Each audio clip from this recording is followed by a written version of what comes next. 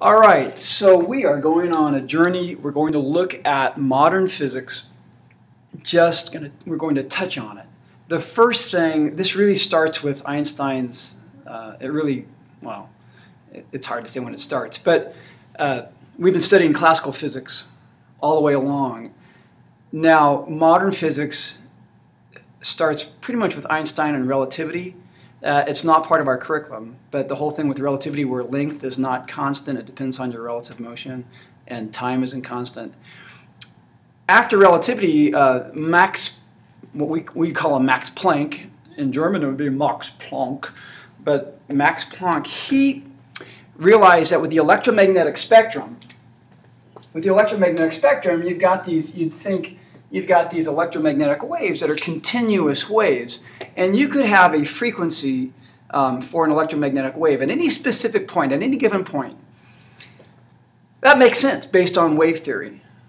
But as he did some further research using things that are called black bodies, which were pure absorbers of energy, complete 100% absorbers of energy.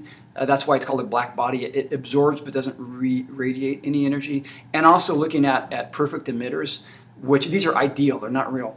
But in studying that thing, he realized that it wasn't a continuous frequency spectrum where you just can have any frequency you want.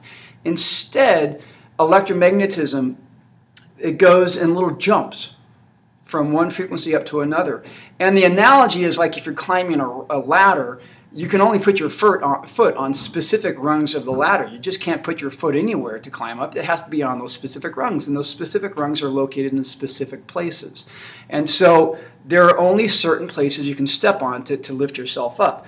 Frequencies, they only exist in certain areas, and then they can't just arbitrarily exist in some middle place. In other words, electromagnetic waves are quantized, and that number, the quantized, comes from the word, quantity. So it has specific quantities that it can have and specific quantities that it cannot have. That's where quantum mechanics comes from, the word quantum meaning just specific quantities.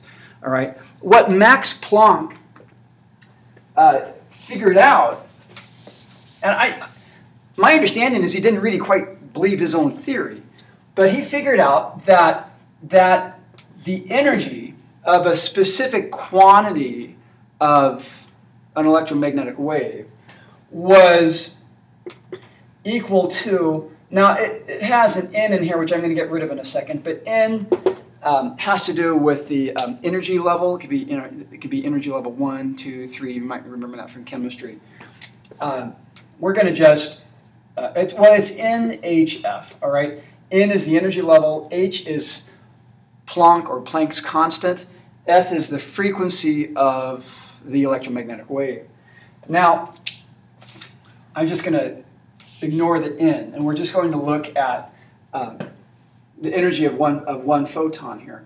Okay, so Planck's constant, which is given on the equation sheet,